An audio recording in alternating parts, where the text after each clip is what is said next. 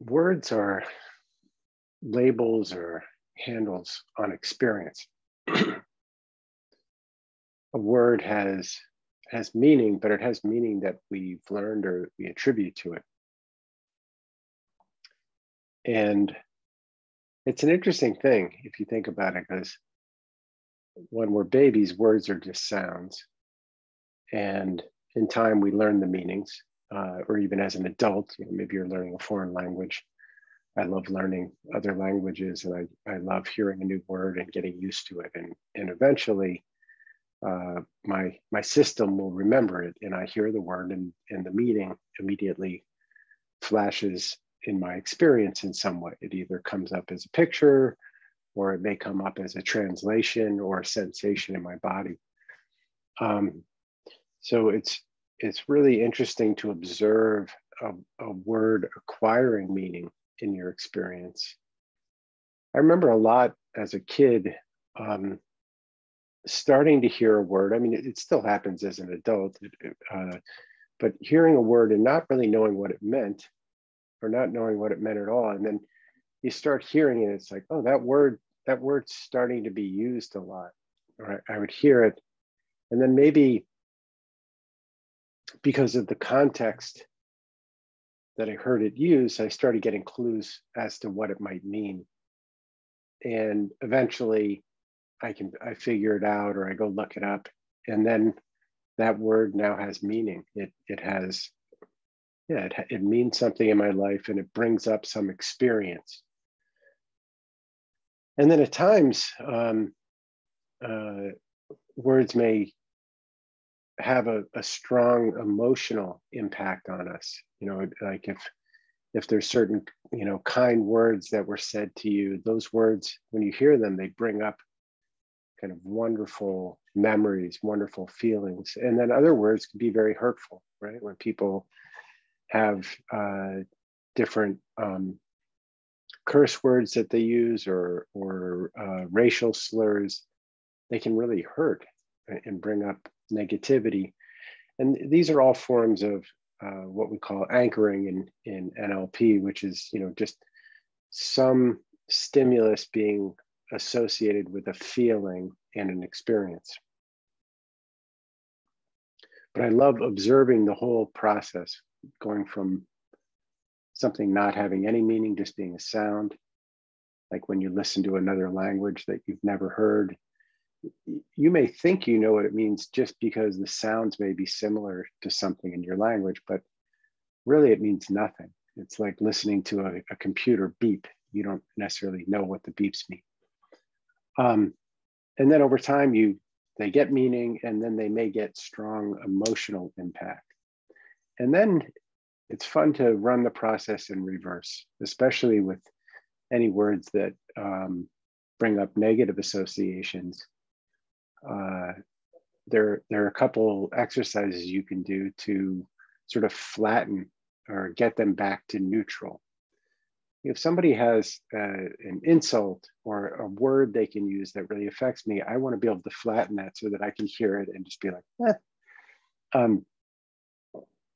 So you can do this thing of disappearing a word where you say it again and again and again, and eventually it sort of flattens out the emotional experience of it just by repeating it again and again. And a lot of, I remember when I was a kid thinking about the word tongue, and at a certain point, I was really confused about whether that was really the word for it. I had to go look it up. I was like, oh, that couldn't be the word for it, because I had said it so many times that it was just a weird sound at that point.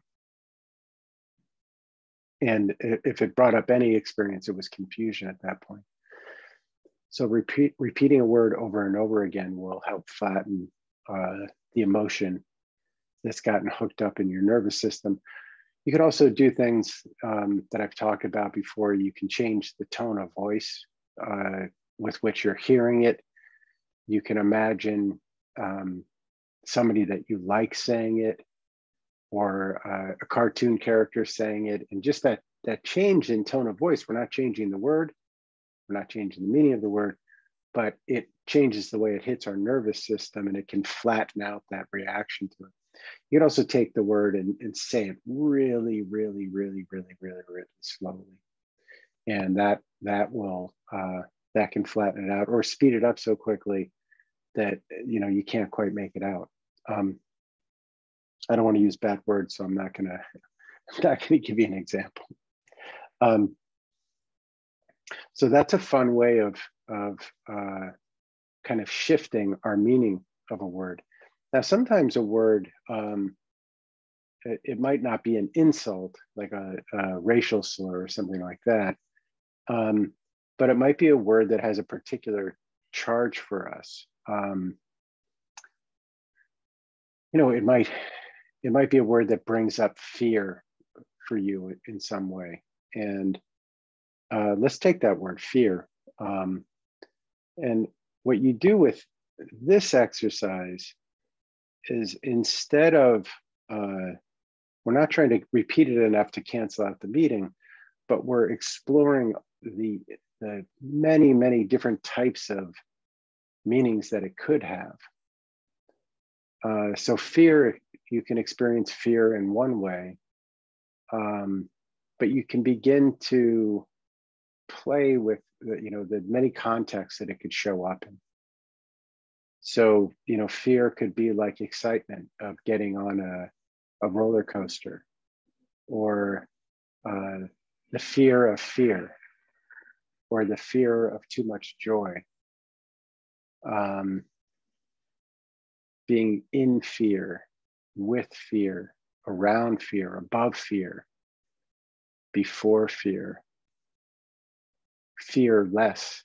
So all I'm doing is I'm riffing on all the different ways that you can play with the word fear, and it has a similar effect of freeing it from a rigid association that you're having with it.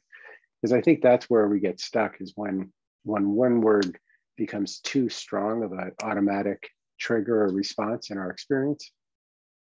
And so this is a fun exercise you can do with it. I used to really not like the idea of pressure, being under pressure. And, you know, people will talk about, okay, well, pressure makes a diamond. That's kind of obvious. That one tends to bounce off people because they've heard it so many times. But if you do think about pressure, again, you can think about it and riff on it many, many different ways. Is it pressure from above? Is it pressure from the sides? What if you're pressuring something? What if it's to pressurize?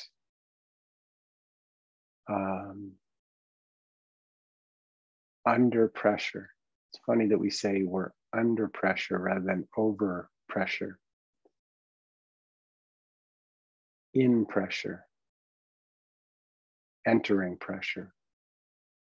Expanding pressure and diminishing pressure. So again, just playing with different ways I can use it until the meaning that I had sort of rigidly in my nervous system begins to loosen. So to review, I talked about how a word can acquire meaning over time from when we're a child or even as an adult, and then how it can sort of split into, I'm perfectly happy with words that send me to a wonderful, joyous state.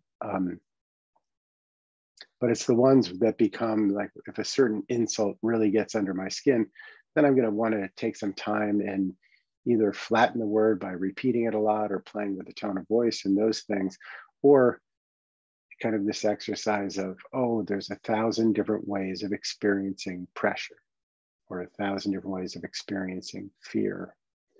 And it has the same effect of kind of loosening or widening your range of experience so that it isn't automatically associated with just a single experience. So I hope you enjoy that.